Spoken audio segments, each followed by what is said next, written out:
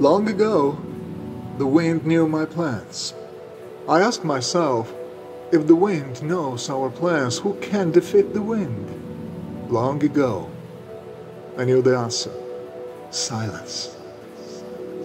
I always knew that we all are going to the garden.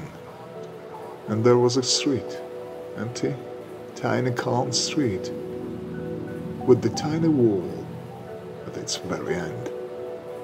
And a garden beyond that wall, ruins, as precious dust of hope and wishes. Long ago, in noisy night, I was attacked. I don't remember those faces, voices. I left for dead. All I remember is my own breath, strangely telling the truth, meaning of loneliness. As if that garden beyond the wall was the sanctuary of my own heart. Always alive, always beautiful, from the very beginning of time.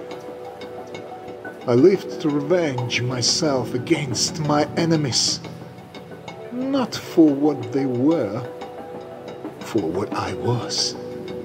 From the end of childhood, friendship, war, from the beginning of understanding, when we all were created as a crown of the world. I thought the loneliness and even the pain meant we were not loved, but standing on the other side of alone, I felt the cold breeze of Bay Shore. I took a deep breath.